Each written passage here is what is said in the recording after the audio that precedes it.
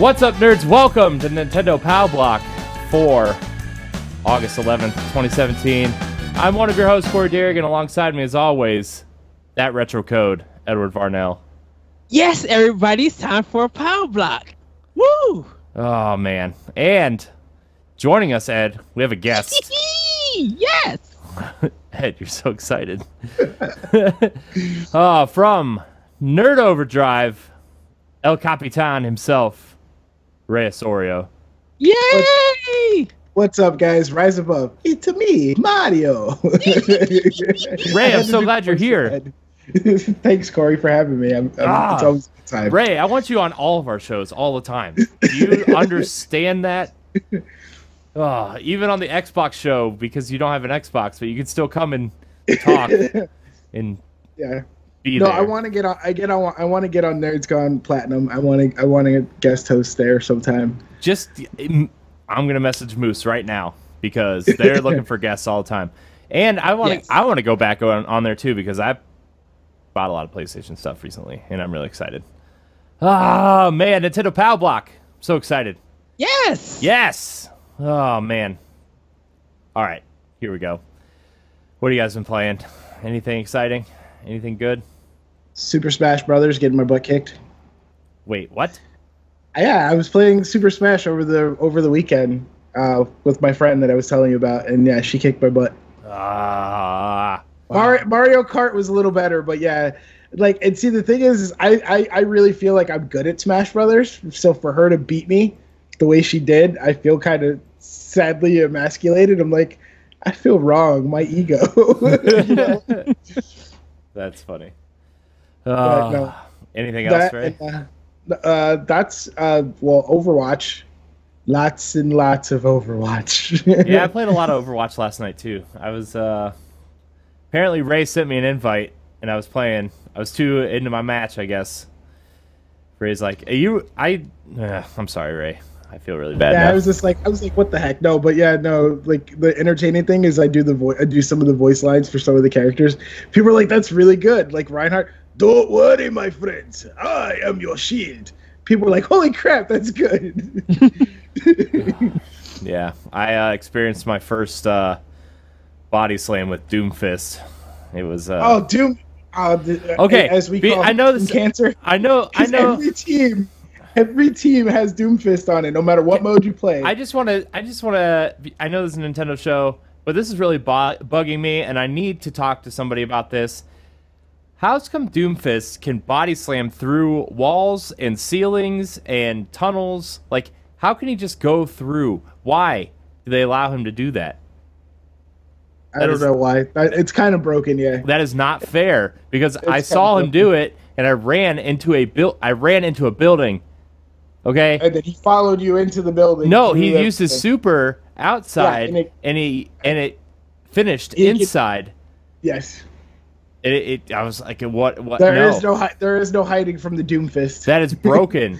That is broken. Yeah. I'm sorry, Blizzard. So Corey, mind you, the whole year and whatever that Overwatch has been out, I got probably 3 or 4, 5 gold medal games, meaning that I was gold in every category you can get a medal in. Since Doomfist launched, I've had 5 gold medal games because people pick Doomfist instead of picking your healer or picking your support. So then I play soldier, so I'm healing people with my biotic field. Right. And so I'm getting gold in healing because of that. Wow. Yeah, it's terrible. Well, last night with Lucio, I had a bronze in eliminations, a silver in damage dealt, and then 2 other gold medals in healing and in objective time. Oh, and I had a silver in objective kills. And now that I know you're back in the swing of Overwatch, I'm going to start sending you my screenshots of my great games when I get 4 or 5 gold medals. Be like, hey, Corey, check this out. Nice. Can't wait. I had a game in Mystery Heroes where I went 21-0 in 1 life with Tracer. Wow. And Dude, Tracer. Medals. Oh, I hate Tracer so much. You can't snipe Tracer because she just moves so fast, and her rewind mechanic just But the thing with her rewind mechanic, she's in both places at once. So if you aim where she was or aim where she's going, you can still hit her. Yeah, but I don't care because I'm not a sniper. But like if I'm Lucio, my projectiles are too slow. You know, it's just can't do it. But I just want to point out that I'm a really good healer, and if anybody out there needs a healer on PlayStation 4, I would be playing Lucio. Right here, I need a healer. Yes. I need healing. I'm the one character when we don't have a healer, just to be spiteful when I'm leading the team. I'm just like, I need healing. I need healing, and nobody ever changes to a healer. Then always usually a healer. one of our group will probably change over to a healer. Like if Paul's playing with me or Muffins, they'll switch to Mercy, and they'll play Mercy. But it's just, it gets annoying when there's no healers, and when I'm leading the entire team in kills, objective time, healing, and damage done. Right. I always play healer. I refuse to play anything else because like I suck at everything else. Except like I'll play a Reinhardt once in a while, and I think Orisa is pretty. They've done some things with her I think are really cool. I like the shield, especially on the Temple of Anubis level where like you go from you go into that last from point. The square, from the plaza into the temple. Point, where it's all like that shield is like yeah. Well, there's your Overwatch minute, everybody. Playing anything else, Ray? I had beaten Fire Emblem. Fire Emblem Shadows. I beat that. Do you like it? I like it. I mean, do you like it as much as like Fates or Awakening? No, Awakening is still my favorite of the 3DS ones. So no. And then my favorite one before that was the Game Boy Advance one, the original Fire Emblem. Yeah. That's the one that's the DS one. It had like a gold box. The one you're thinking about is Shadow Dragon, was the one for the DS.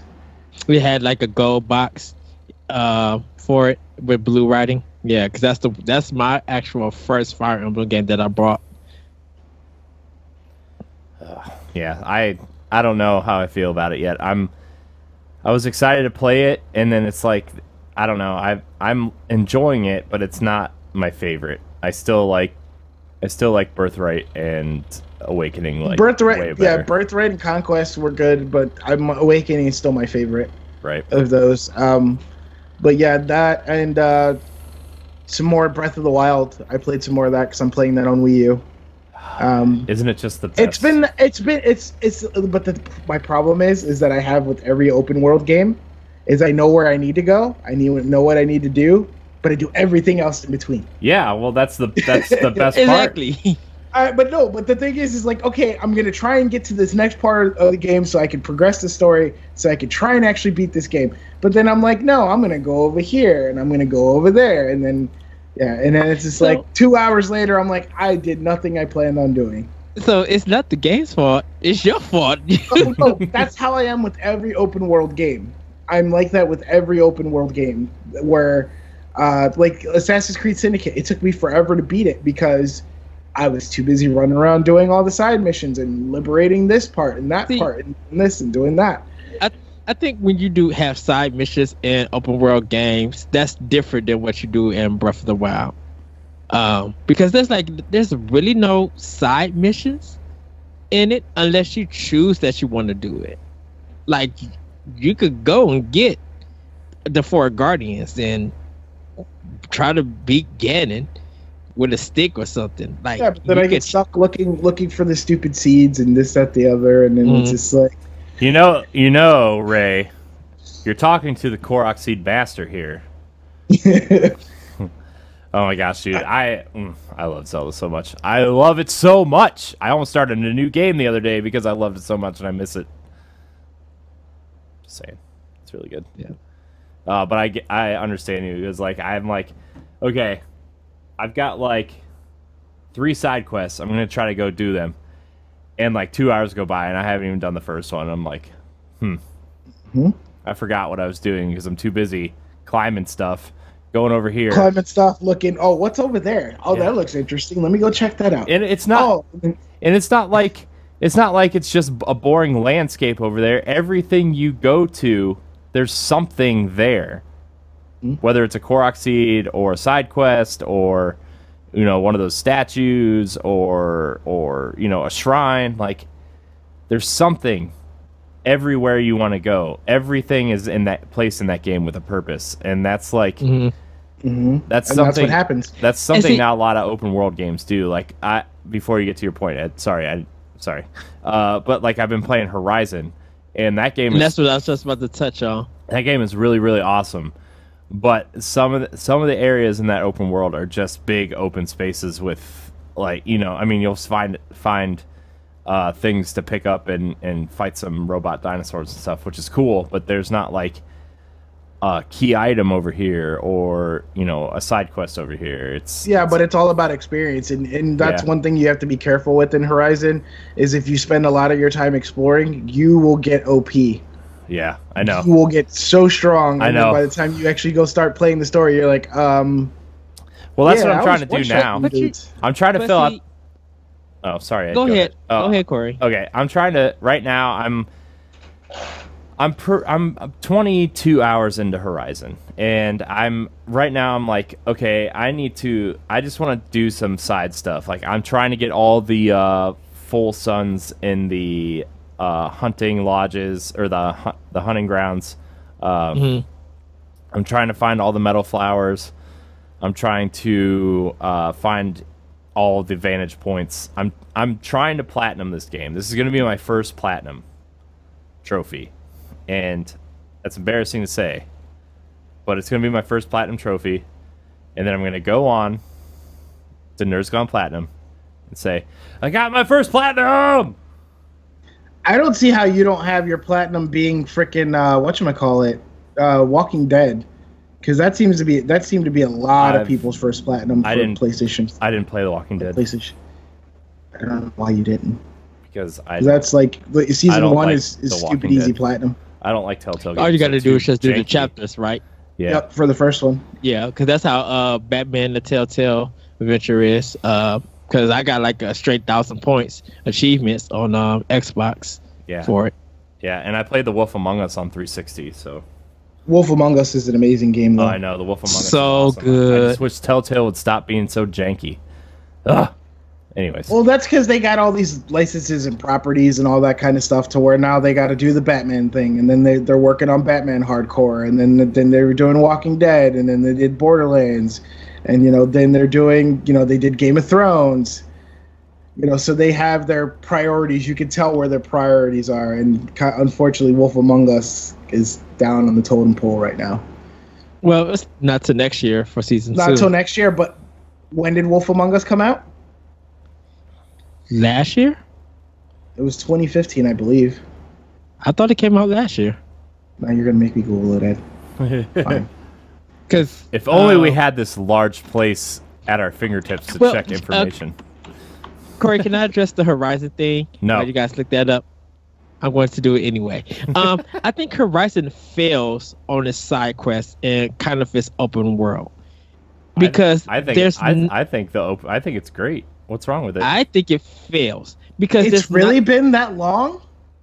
No way, it's been that long. What is it, like 2011? 2013. 13. Really? Yeah, the first episode of Wolf Among Us came out October 11, 2013. And then it subsequently came to PS4 in 2014. And that's what I was thinking Xbox One was 2014. So it's been 4 years since it came out altogether. 3 years since it came out to the current big platforms, and we're not seeing another one. So in the time that they released Walking Dead and then released Wolf Among Us, we've seen 2 other seasons of Walking Dead, Batman, Game of Thrones, what the heck else? The Tales of the Borderlands. So that's why I said we see where Wolf Among Us comes on their priorities. Maybe because they had everything else planned first, and then Wolf Among Us, they decided to do that as the next property because Walking Dead is done after this last season, or is it one more season? Are they doing? I think they haven't announced it, but they're hinting at their hiring for another season of Walking Dead. Okay. So more than likely, they're probably going to be getting more assets and more people to work on the project. I just hope they don't keep biting off more than they can chew, because it seems like they got a lot on their plate for being not a huge studio. Right. Because they probably was doing Guardians of the Galaxy too. Yeah. Oh yeah. Oh, I forgot about Guardians. There's Guardians of the Galaxy coming, and all that. All I can say is I hope to ever-loving video game gods everywhere that they fix their broken-ass engine. That engine of theirs that they use to run their games, it's so janky and so broken. I don't think it's broken. I don't know. It's broken. I think they've launched Tales of the Borderlands on PlayStation with Xbox button prompts. They did. That's broken. Maury has a point. I did not see. Oh, because I didn't play that one. Oh wow, I did. I know some people was talking about the engine, but I guess probably because I only played Batman and I have Walking on PS4, and with the mangas on PS4. I guess I just played them, and I never noticed they had having a broken engine. Huh. So, I mean, I think they fixed it a little bit with Batman. I think they tried to make some improvements, but there's, I don't know. But anyways, Ed, what have you been playing? Going down the list, 3DS, Dragon Quest 8. Been finishing that up, working on that. For Xbox One, I did my Let's Learn on Ikaruga and Gears of War 4, talking about shooters and teaching about that. Playing Mass Effect Andromeda, getting a little bit further in that, doing side quests, and hitting. I think I'm close to almost the end of the game. And PlayStation 4, Uncharted 4, and Metal Slug Anthology is what I've been playing. Uncharted 4, I kind of restarted, and I'm just still collecting stuff from there, getting some more hidden treasure that I missed. But yeah, that's all I've been playing at the moment. And then I'll be getting to my Wii U later on to do Tokyo Mirage Session and Paper Mario Color Splash and Star Fox Zero. I'm sorry. Oh yeah, I did play Uncharted 4 because we did the pod and play. Yes. I did play Uncharted 4 through the beginning part, and that just reminded me how much I love that game series again. And I actually did pop it on and start playing a little more. And it's just like, I don't know if I'm ready to play it again yet. Like, actually, like, fully play through all the way through it again. Mm-hmm. Well, you should wait, because Lost Legacy is coming out, which seems like the most interesting Uncharted that's come out since 2, for me, at least. I think Lost Legacy looks cool. I keep seeing new trailers and stuff for it, and it's just like, I think it looks really good. But anyways, I'd continue. Sorry. Yeah, I'm kind of interested in Lost Legacy. Stories, Path of Destinies, still collecting the endings for that.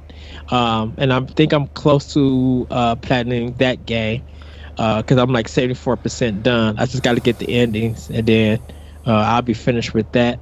Other than that, that's all I kind of been playing. I'm thinking of trying Devil May Cry, but I want to, or DMC. I want to do it on hardcore. Want to do it on a higher difficulty and see how challenging that game is. You're a glutton for punishment, because I know just like Ninja Gaiden on normal is like brutal enough, and then you go put it on hard, and it's just like even more so. I'm like, you want to know what's funny with Ninja Gaiden? I don't think it's hard. I think that camera angle just jacked everybody up. It was like Team Ninja was on some good cocaine when they made that game. Oh God. Camera cocaine. Nintendo Power Block and Nerd Overdrive and El Capitan say kids don't do drugs. Because we do not encourage the use of recreational drugs. So, yeah. Reason, and I think that's why I feel like when they work with Nintendo to make Metroid Other M, I think Nintendo taught them on how to make a better action game, because you don't have those camera problems that Team Ninja is known for, with Ninja Gaiden 1 and Ninja Gaiden 2. I think it's just the style, though. They went with a different style for Other M that they couldn't really use their normal Ninja Gaiden. They couldn't use the camera because you had to use the controller sideways. Yeah. Like, there's no camera control at all. Well, not really. I think it's... Which is fine, because there's good games out there that don't have camera Fixed controls. camera. Like God of War never used camera control at all, and that game is fine without it. But anyways, Diablo, same thing. I love Diablo, and it's isometric camera over the top.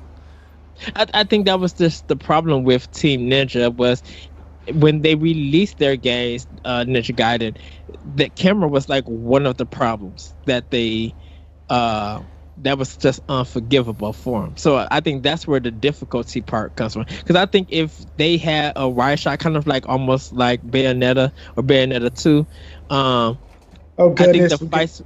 You said the magical B word. Or Bayonetta, well, or even Enslaved.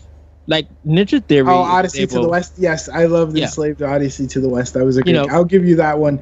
But you and your love for Bayonetta, please don't go on a 35-minute rant about Bayonetta again. No, I'm just saying that if it was right enough that you could see all the enemies, and be able to move around in the Ninja Gaiden games like Bayonetta, I think it would have been easier for people to be able to handle Ninja Gaiden for its normal difficulty. Because you couldn't really control the camera, and that camera really messed you up sometimes. Oh, it was jarring because when you would shoot across or whenever you would use a skill that would make you kind of move around really fast, the camera just didn't seem like it could keep up. Yeah. So, Corey, what else did you play this week? That's it? No, I played a lot of games this week, dude. I played some Splatoon 2. Oh, I played some Injustice. Injustice was fun. Yeah, I want to play Injustice really bad. I love that first one so much. I didn't care for the first one. We could work out an arrangement because I have it. Who, me? No, Corey, not it. I'll make you an offer you can't refuse. I played a lot of Splatoon 2. I played some more Fire Emblem Echoes.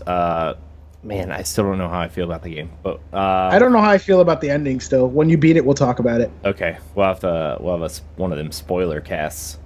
I played a lot on PlayStation this week. Actually, played Bloodborne with Matt. 2 bosses away from the end, and I'm going to start a new game plus. Matt's going to help me platinum it. I'm really on a trophy kick for some reason lately. Because you've been hanging around with Matt and Moose. I know. What's happening? Horizon, I think Horizon, with a few tweaks to the systems and a few minor changes for a sequel, I think that sequel is going to be the thing PlayStation holds high above their head and says, "Look, we did it.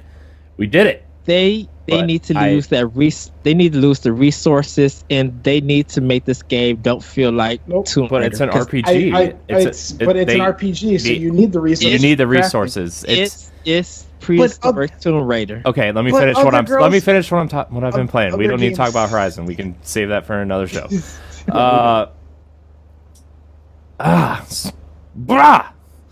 More PlayStation. Horizon. What else have I played a lot of Overwatch, Axiom Verge. I finally downloaded Pyre, Hellblade, and Sundered, which I'm really excited to play through Hellblade because that game looks super interesting and super. I've been watching people play it. It just looks like I want to know how that character feels. Like I feel like that story is going to be super relatable in some fashion to a lot of people. It really does feel like Heavenly Sword. Just the feel and the vibe of it. They kind of kept that spiritual successor thing alive with it. So I'm like, I want to play it. Yeah, and I was talking... I want to hear it before playing it. I was talking to Jesse White, and he said that he's played it like 3 times, I think, already. So yeah, he's platinum. Yeah, he's platinumed it. Yeah, so can't wait to play that. And then there's something else I played too. But I played a lot of games this week for some reason. Really, really good week for me. So, but yeah. Anyways, now that we spent 30 minutes kind of talking about what we've been playing, let's get into the news. Yes, Ed. Yes. What's happening this week? My goodness, what didn't happen this week? So many indie games that's being ported to Switch came out. It was announced that Mutant Mudds, Super Meat Boy, and Apollo Justice is coming to Switch.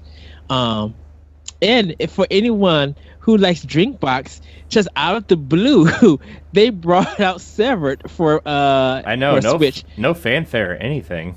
Yeah, so you guys can play all of those games. Well, you can play Severed on Switch, but the other three are coming later on this year.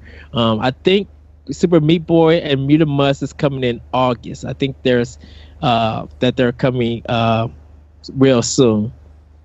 So yeah, all of that drop. But the really big drop is that the 3DS is getting a Samus limited edition. Yeah, for the 3DS XL. They announced that like the day after we recorded earlier this week. Like literally like a couple hours after we recorded. I almost messaged you, was like, Ed, we need to add it onto the podcast. Exactly. I did say that, dude, we need a bonus episode.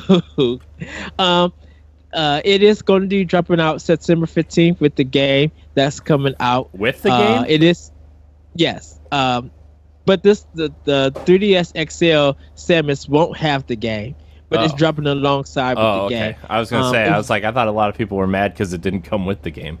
Yeah. If you look at if you are able to check it online, it's red with the diamond kind of block stairs of like you think of Qbert, with Samus kind of doing her lean back and shooting like that kind of pose. Looks really nice. I don't know if it's orange, but it looks red. From the way that it looks. Yeah. Yeah, it looks cool, but I'm not gonna go out of my way to try to buy another 3DS. Right. It is $199.99, and GameStop is taking pre-orders. You didn't mention Brawlout, did you? Did you see this? No. I heard of it. And it was just like for Smash fans. Who need their fix. I just didn't check the trailer out for it. Yeah, it looks kind of cool. Probably won't get it, not gonna lie. So a lot of indie games though. I will be getting Mutant Muds and Super Meat Boy, most likely. Super Meat Boy's so good. I played it because I didn't have a 360, so it was free on PS4 at one point. That thing, yeah, it was free on PS4. That thing will run on like a potato. Yeah. Like, I don't see how you haven't played it so far. It probably runs on your refrigerator. It's the next Doom. Oh, did you guys see? Speaking of different things, did you see somebody converted the Wii U gamepad into a Windows 10 PC thing? Yeah, I did. To play Wii U games. Yeah, it was like a Wii U. They were like, somebody turned the Wii U gamepad into a PC to emulate Wii U games. I was like, what? That was cool though. Oh man, that system is like, I don't know. Somebody's gonna do something really interesting with that gamepad at some point. Anyways, lots of indie games coming. Woo! Yeah. Are you guys gonna go to your Best Buy stores to go play in the Nintendo World Championship qualifiers? No. You should. I can't. Corey, I'm go too wreck busy. people. Go wreck people. In what? What am I wrecking I don't know. people in? I don't know. They have the qualifiers. I don't even know what the heck it is. It's coming to New York, right? Yeah, it's going to be in New York City in October. They have the ultimate. It says the Nintendo fans will put their gaming skills to the ultimate test in an epic battle to win the Nintendo World Championship. It kicks off with 8 qualifying events at Best Buy stores across the United States. I don't even know what the qualifiers are. So the first qualifiers, Mario Kart Deluxe. It's actually Mario Kart 7. Ew, or what? 3DS. That's weird. Right? Why wouldn't they just do Mario Kart 8? Then they have upcoming demos for Mario Kart Odyssey or Mario Odyssey, and then Metroid Samus Returns. Yeah, so no, that's weird. That's the first qualifier is Mario Kart? That's weird. Mario Kart 7 of all things. I think maybe it was one of those things probably because people can bring their 3DSs. So that way they can do the, what the heck was it called, Corey? The, where you can download the download play or whatever it was called. Yeah. When someone doesn't have a cart. Yeah, I think that's probably why they're doing it that way. It's just so that way they don't have to set up a bunch of kiosks and stuff like that to try and accommodate everything. That's the early game share. If you look at it. And plus, I think they're probably doing it for people who want to practice and who want to get it. That's kind of good marketing because people could go like rebuy the game, or they could, if they have physical copies at the store at Best Buy, they could go pick up the game and practice. So when they go for the qualifier, they will have some skill and practice and be well ready to go. So yeah, no, but as far as Nintendo news, do you got something before I can mention one more thing? So I don't want to interrupt your flow. No, there's no flow, Ray. Okay, right. I just want to say shout out to my friend, the big happy pink blob that is Kirby, because he just celebrated his 25th anniversary. Oh, I got one last story. GameCube listings on Nintendo websites raises hope for Switch, but don't get too excited. They think it's a data entry, but their hits this when it got released, they were hinting the Chronicles of Narnia, The Lion, Witch, and the Wardrobe, Tony Hawk's Underground 2, Doshin the Giant, and Sonic Adventure DX Director's Cut. Yeah. So they were kind of hinting at games for GameCube coming to the system, but they don't know if that's true or not. But it could be where they had to re-update listings because of digital whatever, because it's been X amount of years. I mean, that could be taken with a grain of salt whenever you see stuff like that. Yeah. Because they may have had to re-update everything with like the SRB and stuff like that, so that's why they're getting new game listings again. So because it's been X amount of years since the last time they got the approval for the listings and all that. Digital rights is fun. Yeah, I don't know. I just don't think that Virtual Console's coming this year, and I don't think it's going to come until after Nintendo gets all these, every month we have a big title coming out. I don't think Nintendo wants to hinder sales of those games by releasing Virtual Console right now. Because you know what? That's the weirdest thing ever. Okay, because taking a moment here to kind of talk about that, Corey, and you can shoot me later because you're gonna be like, Ray, you derailed everything and you talk forever. No, because we have questions about the GameCube Virtual Console. Okay, so just continue. So my whole thing is that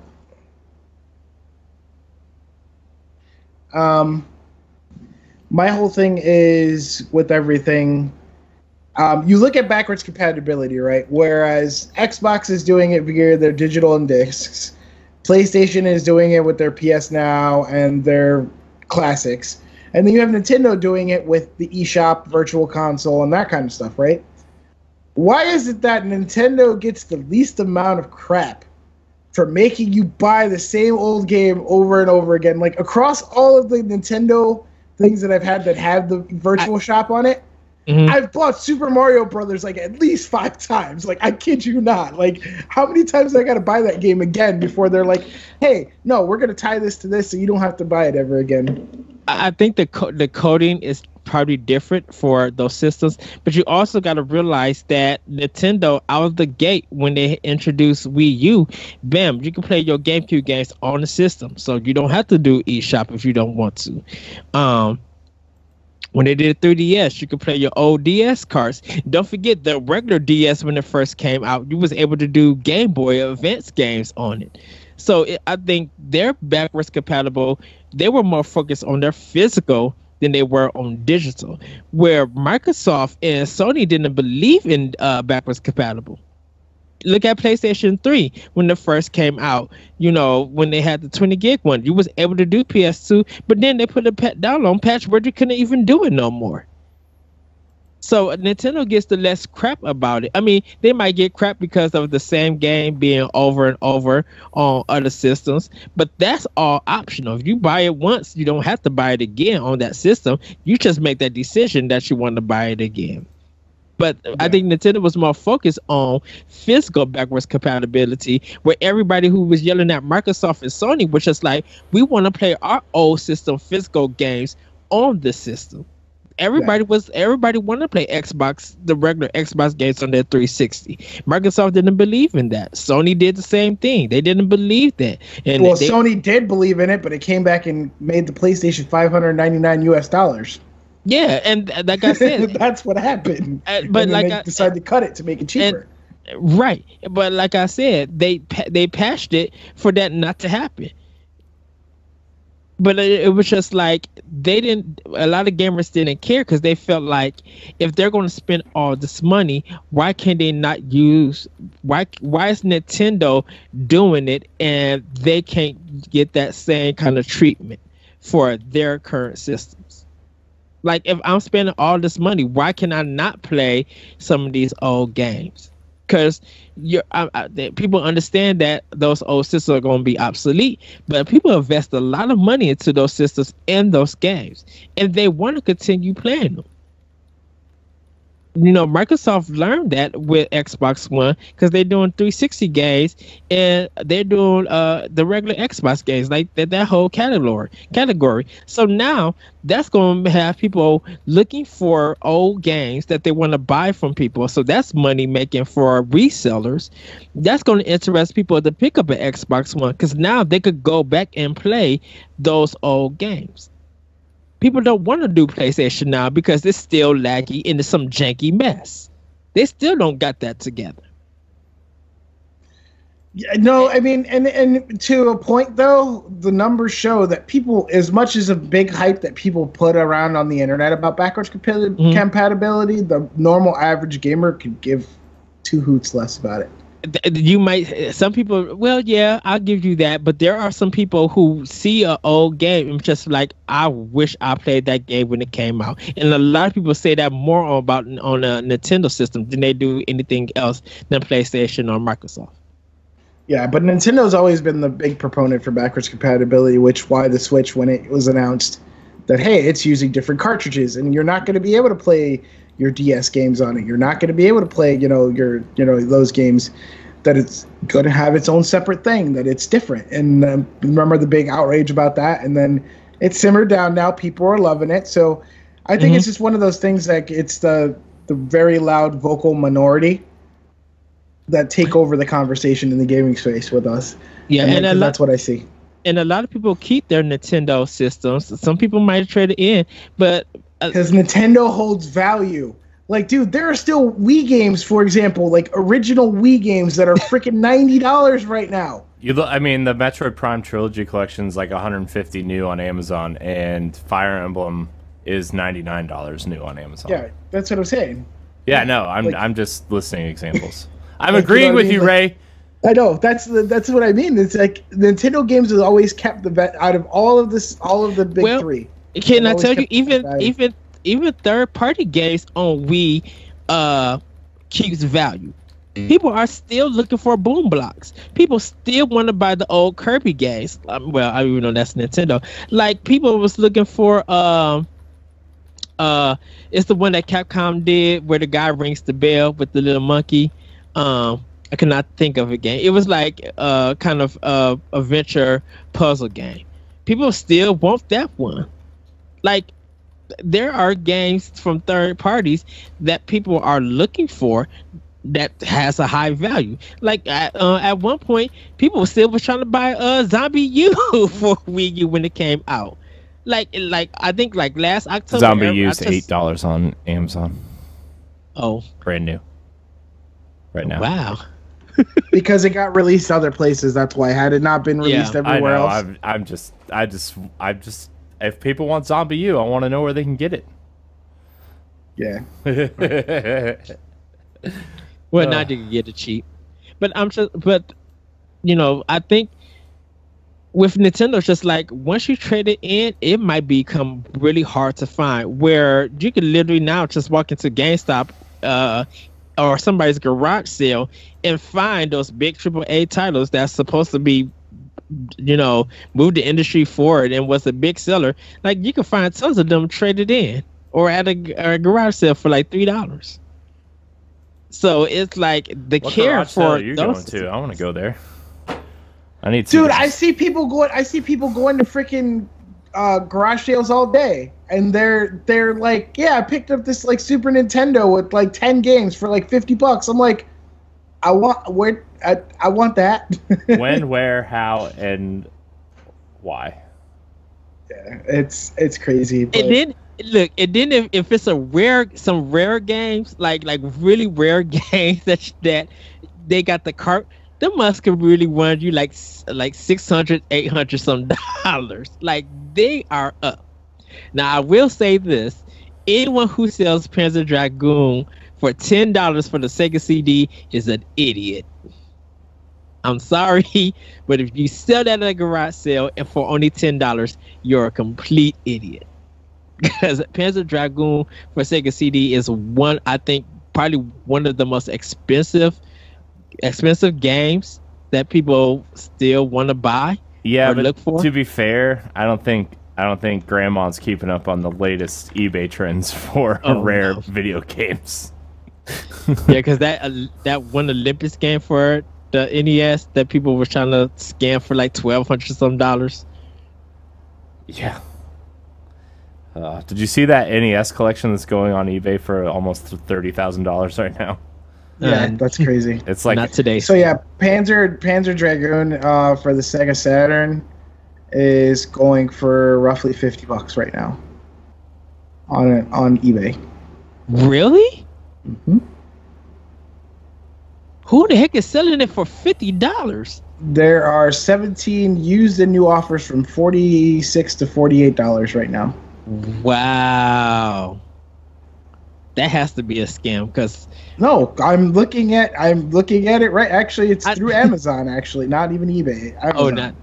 That's very weird because that was like one of the most expensive games people were looking for, like to buy, like with the cart. With the CD and the box, like everything to it, like it was going for like $1,500. I mean, factory sealed. The factory sealed one is going for $1,000, but unused condition. If you find it used, it's like $50. Oh wow, just wow. Now the entire saga for Panzer Dragoon is going for like $800. Like how many games was it? Was it 2 or is it 3? I think it's 3. It's 1, 2, 3, 4 discs, 2 games. So, because I know they did one for the Xbox, I think. Did you guys ever play that horrible game Lair? No. That game was so bad. I heard so bad. I read the review in EGM. Crispin Boyer, he had to play the game and he beat it, but it was so hard to because everything was motion control based. Anyways, yeah, games. What else is happening, Ed? Yeah, and last but not least, they're making N64 Pro controller for the Switch.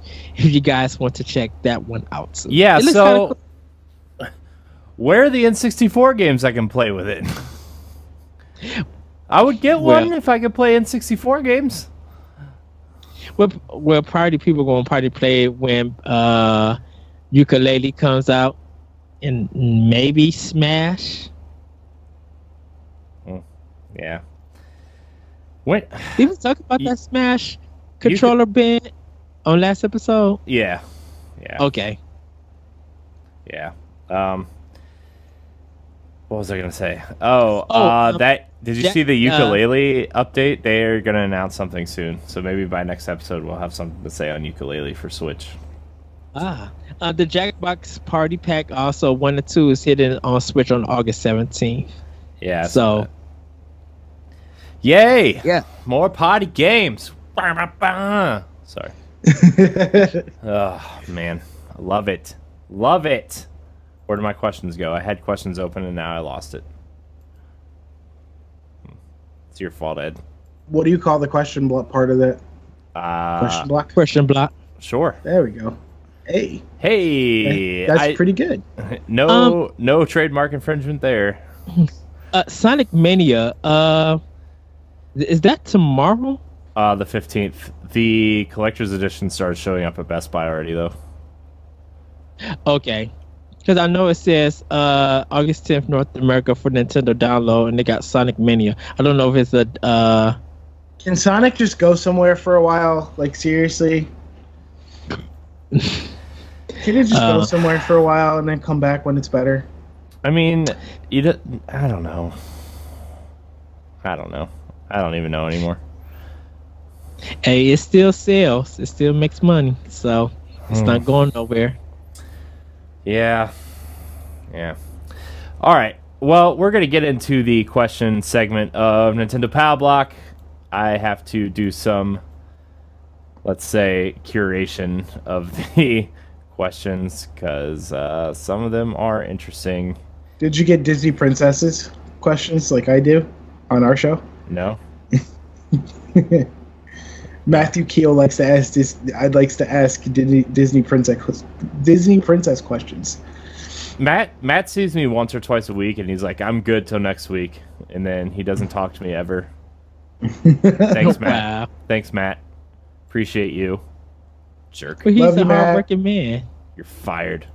Just kidding. Dude, that's all he does is work. I know that dude works way too much.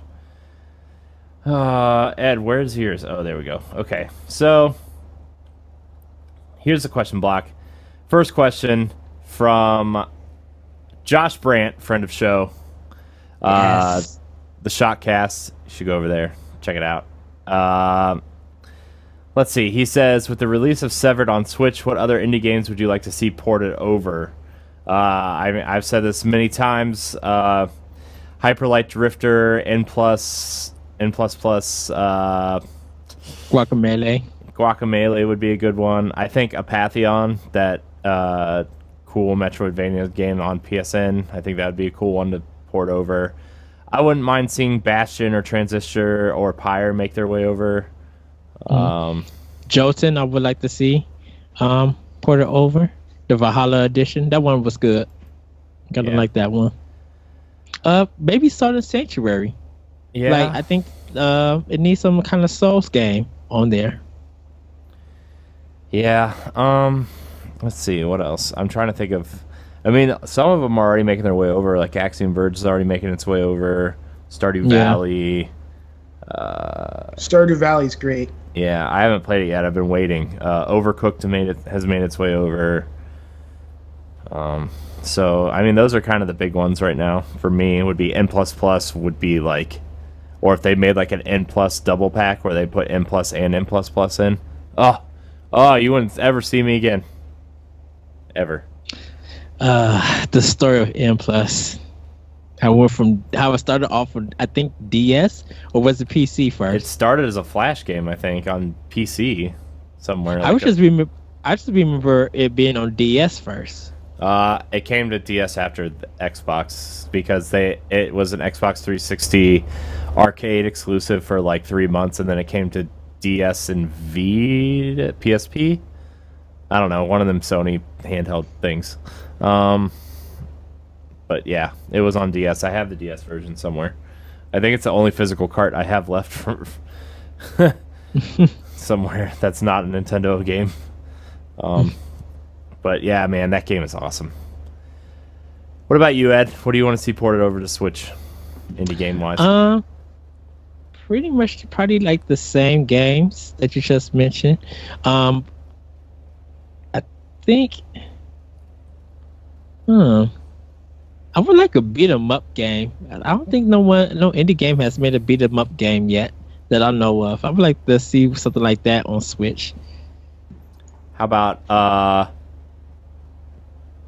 Young? Oh, you know what? Morphed Karate Reptiles. What was the Contra game that came on PS3? Hardcore. Hard Corpse. Yeah. No. Yeah. Is it Hard Corps? Yeah, Something but like that was. I mean, that's not really. I mean, that's Sega Genesis, but it was the one that came out on PS3. I would like to see Bionic Commando 1 and 2, like that remake. I would like to see Strider. I would like to see come to even though those are by like Capcom, I still kind of consider them somewhat indie, like AA games, in a way. Yeah, I would like to see some of the UbiArt Engine games come over too after Rayman, like Child of Light, either Child of Light and Valiant Hearts or something new, using that engine. I mean, I know they're not really indie games, but they have that. I would like the Her Story to come to Switch. Is Undertale getting a release on Switch? No, it's just a PS4 right now. Yeah. I wish Undertale is one of those ones that would make a good fit. Yeah. What else would there would be? You know what? Gone Home would probably have a good fit on Switch. Yeah, I was thinking the same thing. Gone Home, Tacoma, Firewatch. Yeah. Don't Starve. Oh, The Witness and like Limbo, I think would both, and Inside. Those 3 games would probably be a good fit on Switch. Is Bastion getting released? No. Yeah. I don't think they're on a Nintendo platform. I forgot what company it is. Because Bastion, Transporter, and Prior, I think those are only on Sony's play. Well, Bastion was on 360, but it may be on 1 too. But everything I think is getting a release. Hey, you know what would be really fun, Corey? What? Towerfall Ascension. I think that's already been announced for Switch. Has that already been announced? Yeah, but it's not. It's like way off. It's coming. It's coming. It's just not. Well, like Nintendo's been doing this weird thing where they put out like 2 or 3 indie games a week that they like heavily promote, and like because I think they announced that like before that Nindy showcase they did a couple months ago. Mm-hmm. Okay. They announced that, and then they showed off a couple others during the Nindy showcase, like Graceful Explosion Machine and SteamWorld Dig 2 and all those games. So yeah, there's a whole list of games coming, but like I don't know, like Nintendo's been doing an okay job promoting the indie games that are coming, but then there's just like things that just show up that are weird, like that weird Vroom Broom game, that weird witch bicycle looking game, and then there's like that weird golf game, and I don't know. It's been weird. They probably just left it up for developers if like they probably got their approval and let those developers, and now do their own announcements. Yeah. So, yeah. Well, I think we answered that question. I really want N++ on Switch, dude, like for real.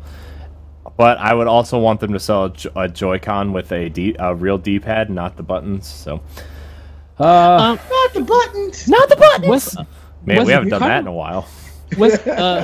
Was Katamari an indie game? No. But the first one? Wasn't that only on Sony? Yeah, it was published by Namco. Yeah. So. But I didn't know. I didn't know if that was an indie game. If they could bring that one back.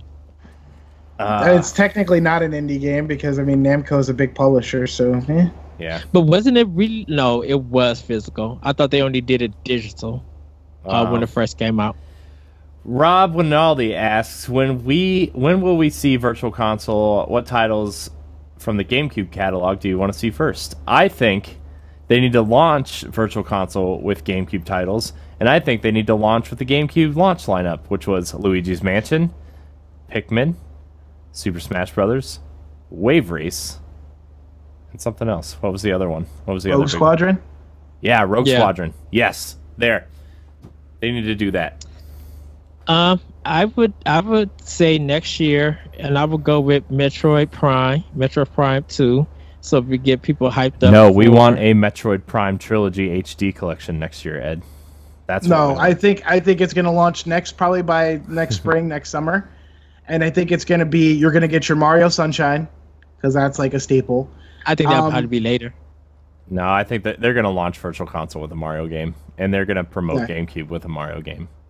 Yeah. I think if they do a Mario game, it won't be GameCube. I know, They'll but need it with the NES. we're talking about GameCube specifically. Well, the thing about it is, I think they'll do Sunshine later.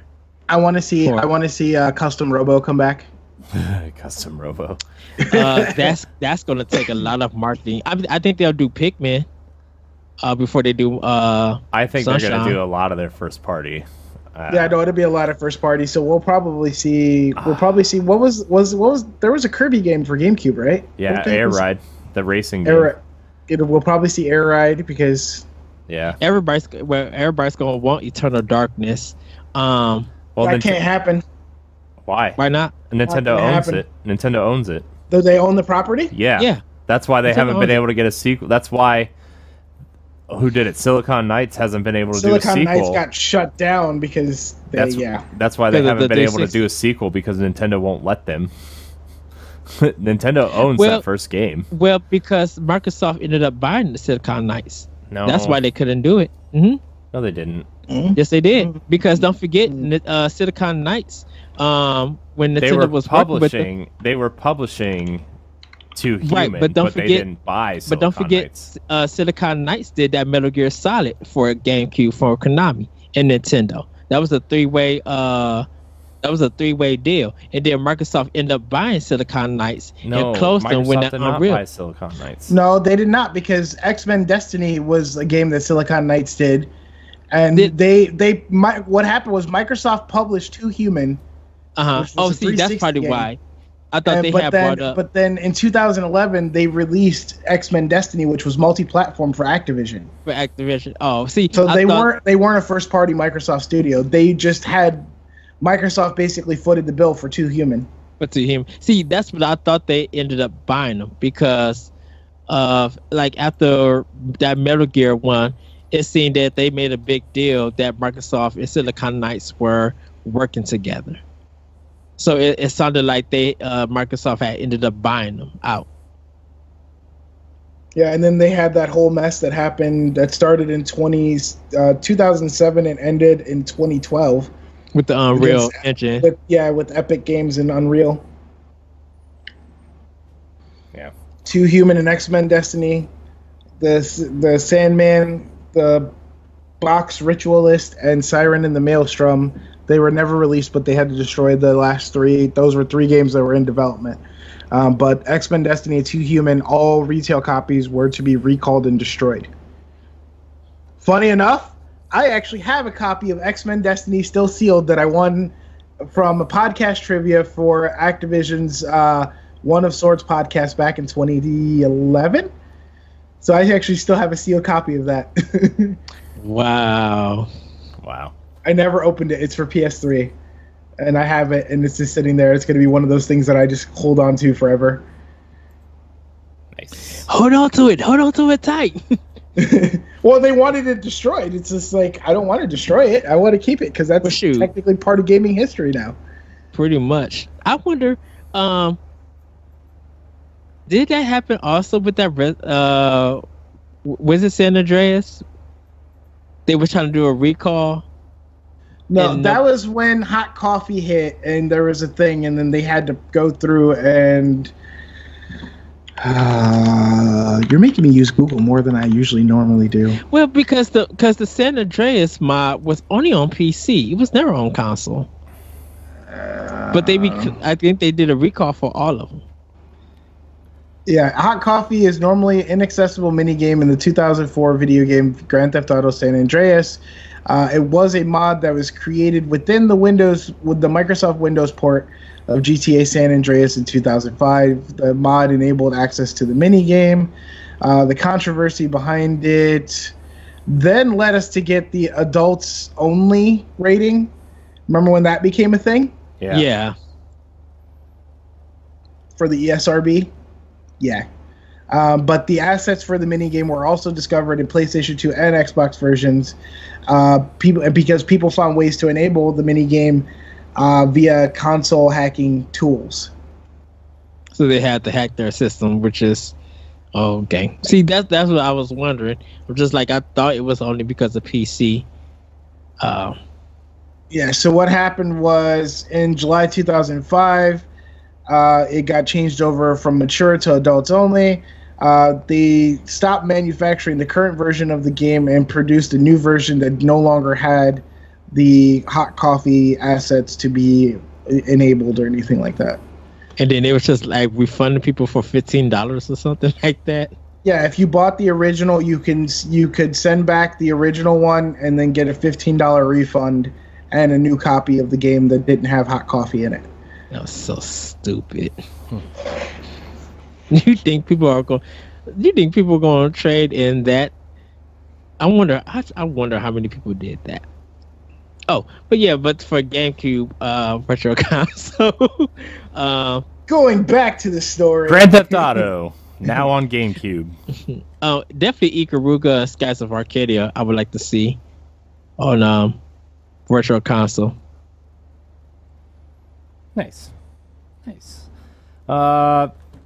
Yeah, I mean, I just want all of Nintendo's games on Switch all the time. Definitely Soul Calibur 2 has to be on there. Namco would be idiotic not to. I mean, that Nintendo has a really good working relationship with Namco. I don't see why they couldn't do that. I mean, didn't PS2 just get Soul Calibur 2 on PS2 Classics? I think so. So maybe. Okay, we have one more question to answer. Where did it go? Ed, where did it go? I saw it. Oh, Todd Oxtra, friend of show, Secret Friends Unite. Go check it out. It's awesome. Yes. Todd Oxtra asks, how will Nintendo do streaming and video uploads commentary without a built-in mic? Are we using the app for that? To be honest, I don't think Nintendo is too worried about streaming or anything. If you want to stream, there's multiple ways to do that outside of just pressing the share button on controllers. So I honestly don't think Nintendo's worried about video streaming at all. I think that capture button's for screenshots, and I don't think we're going to get video anytime soon. So yeah, I think people are just still going to be watching it on Twitch if they want to see streaming. And I think with the app, I think they should still just use Bluetooth. Just give that option to Bluetooth to use. Yeah, but I don't understand this whole thing with the app and stuff. I just think it's just not going the way they would like it to go. Yeah, I think they don't want all that functionality to affect the system, which will probably affect your game, like slowdown and stuff like that. I think they were just trying to find a way around it, so none of that stuff would interfere with the game, with your game time or gameplay. Yeah. So. What do you think, Ray? Everybody... Oh, sorry, Ed. Oh no, but I think people are just using Discord and Skype for the chat stuff. But I say Bluetooth would just be fine if they could do it. They could get it right. Yeah, I mean, I think Switch. Who was I talking? I think I was talking to Matt, I was in a group chat with Matt and Moose earlier today, and we were talking about stuff, and I said, PlayStation's kind of going to be my home console now, and Switch is going to be my portable console.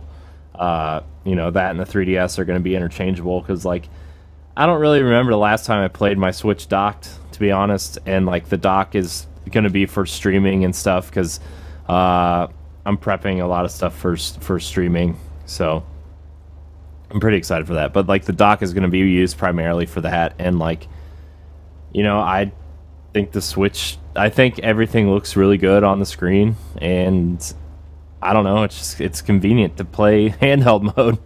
I think Nintendo's looking at it like that though. People want to take it with you, so why bother putting all these resources and technology into streaming that only maybe 1 or 2% of people are going to use? Because the people that want to stream have the setup already, right? They have their Elgato game capture, they have OBS or XSplit downloaded, or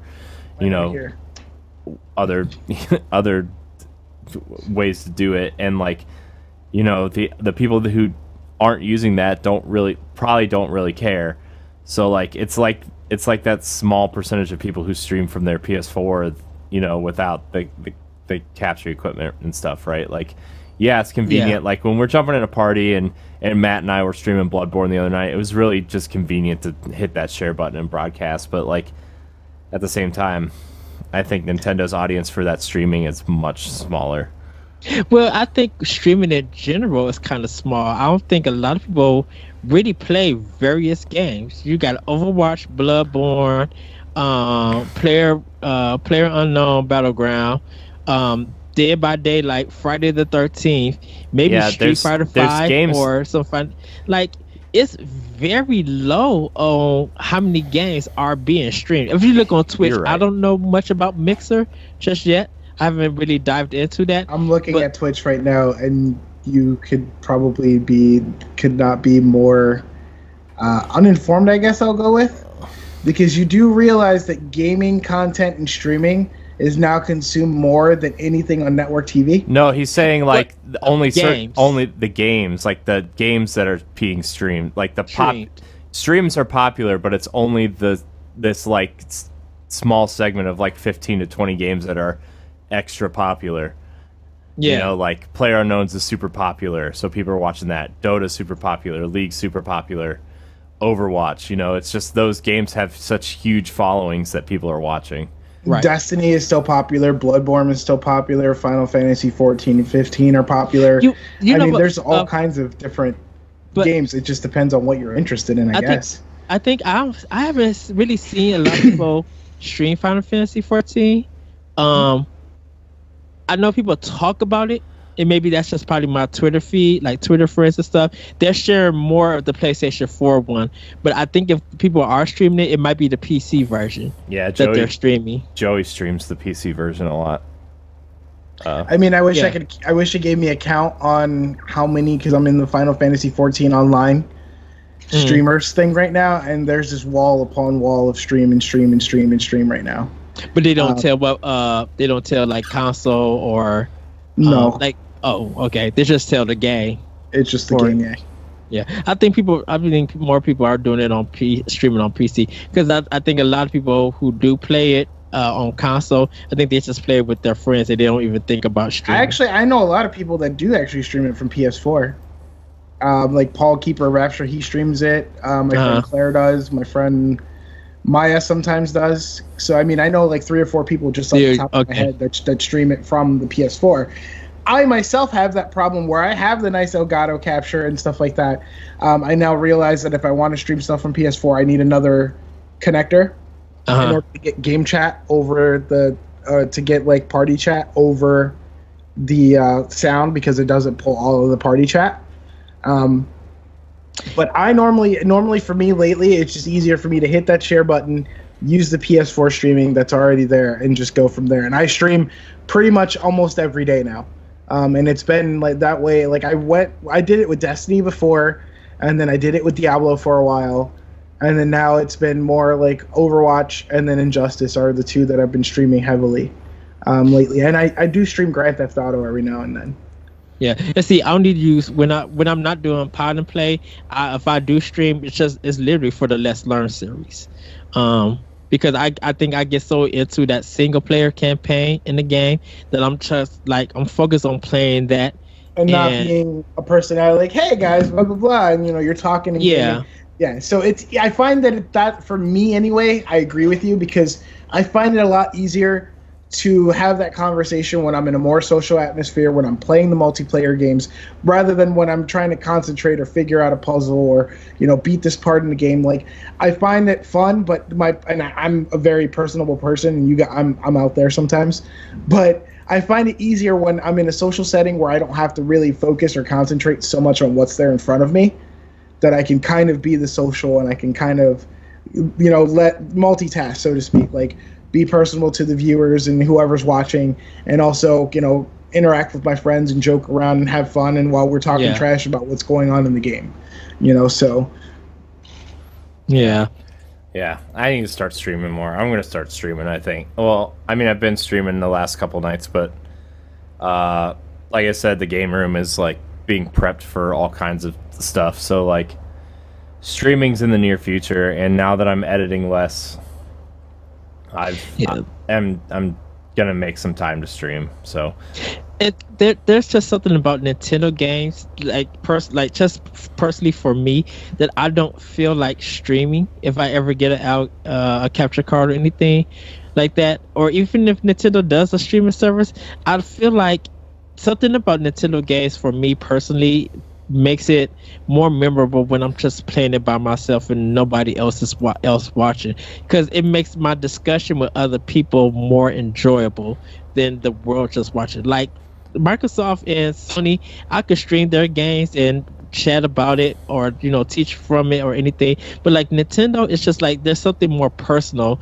with me playing their games and stuff and talking to actual people, or like even talking to you guys. Like it feels more personal for me to just play the game without the world watching.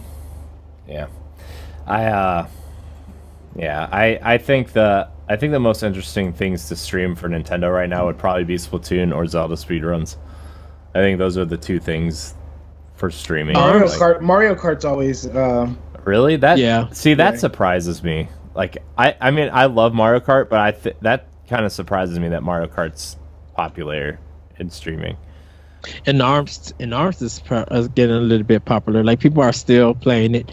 I like ARMS, but I don't know if I would ever consider it like a competitive fighting game. I just think it's a fun game to like roll through and try to unlock stuff and then play with your friends. I don't know if I would ever. I think people never thought that about Smash Brothers, and look at the following that it has. Mm-hmm. Yeah, I mean, but I can see where what you're saying though, Corey. Like ARMS is not definitely that strategic fighter kind of thing. It's just goofy fun. It's so deliberate, man. Like everything you do in that game is so deliberate. You can't fake people out.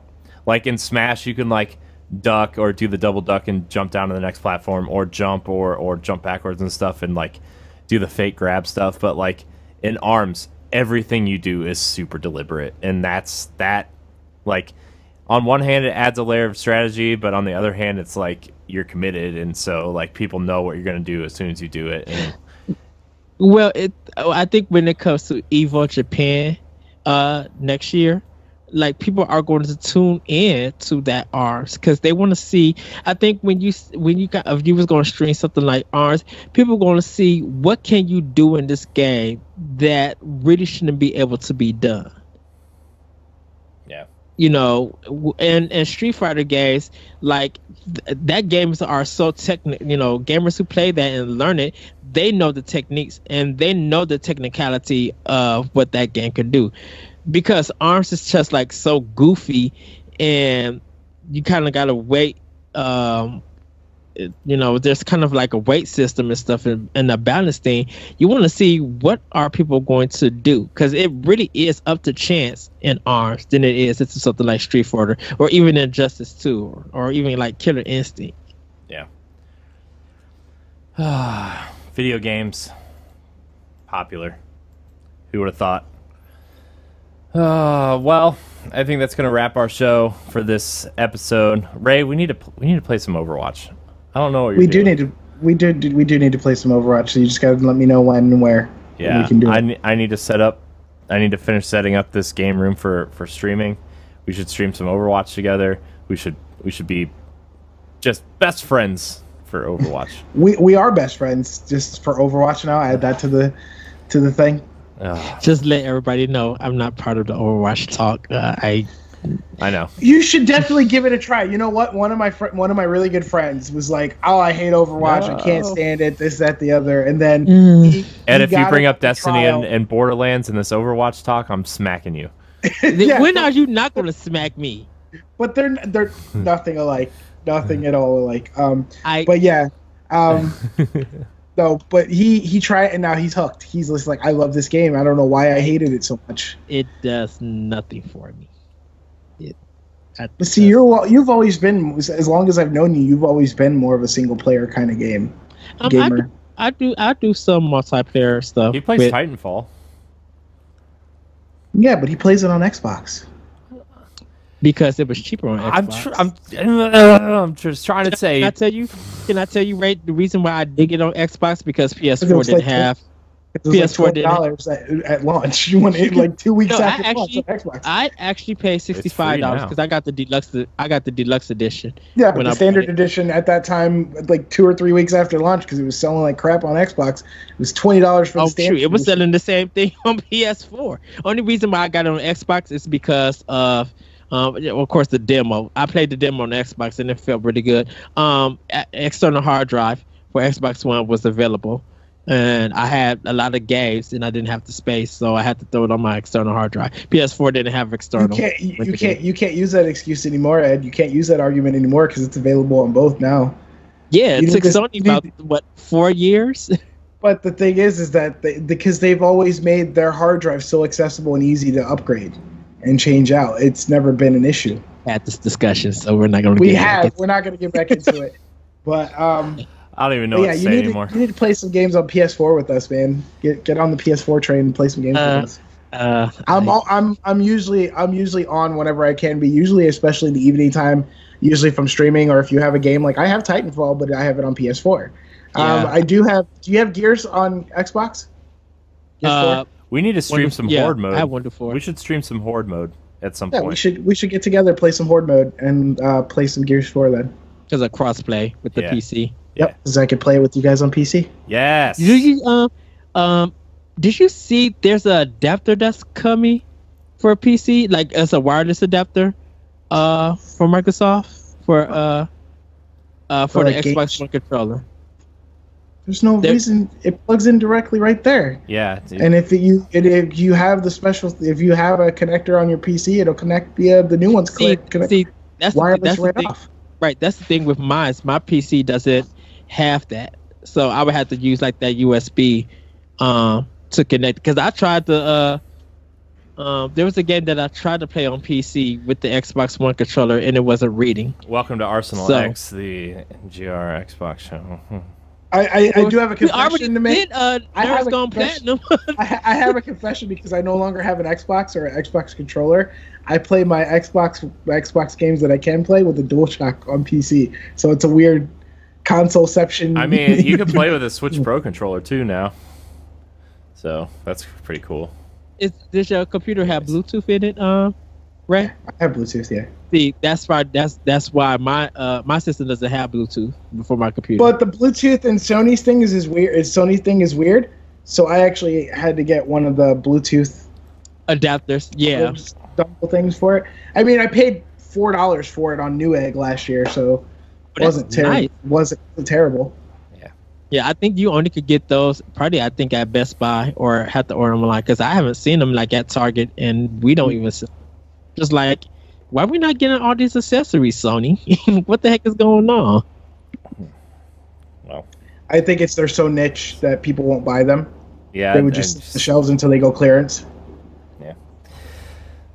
Well, you wrapping up, Corey? Because you sound rather defeated. No, I'm just kind of trying to wrap. Yeah. Anyways, this has been Nintendo Power Block. Thank you so much for watching and joining us. This was quite a multiple console discussion show. I'm sorry if you're here for Nintendo. We ended and began with not Nintendo, but anyways. Go buy your Switch. And if you're feeling generous, buy me one. This is on layaway. Buy me a second one. Just kidding. I do need a new memory card though. I'm on Amazon right now. They're kind of expensive. I told you, Corey. Okay. Just saying I told you so. I know. I'm sorry.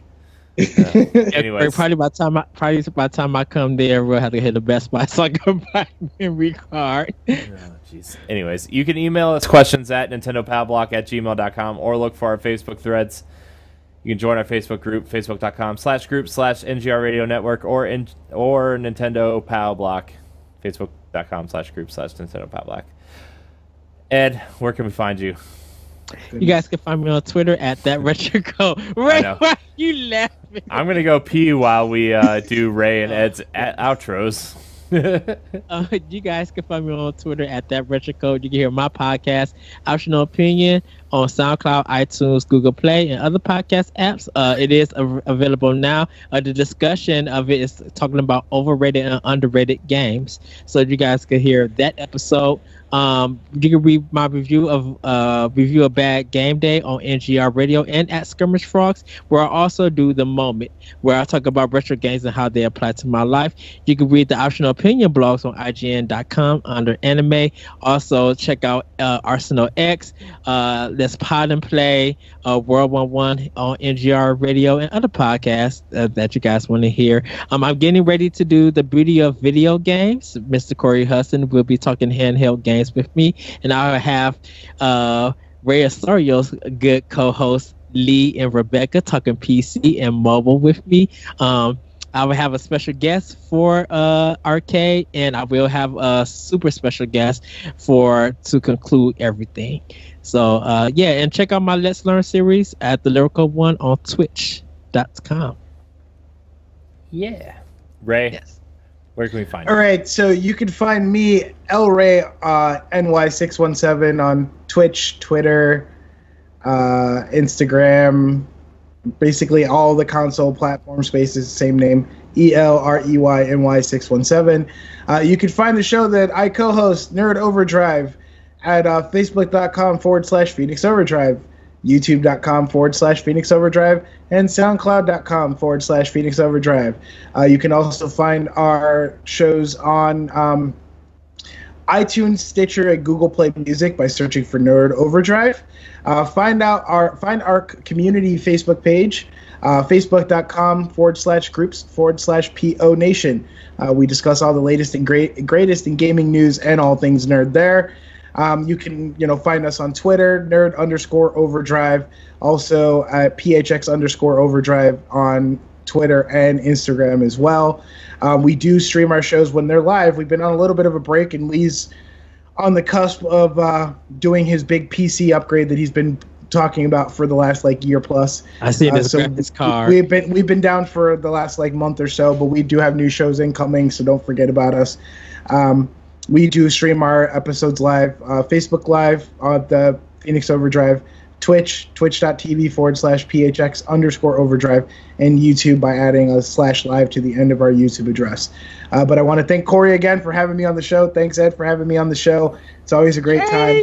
I love you guys. You guys are like my brothers. As Lisa said, so much bromance. I love you both. So, but thank you guys. And as I always say, game over for now. Rise above, guys. Yay! Well, you can find me at Corey Hudson in HD on Twitter, Corey in HD on Instagram and Twitch. You can find me hanging out in the NGR Radio Facebook groups and on Twitter and all these other places.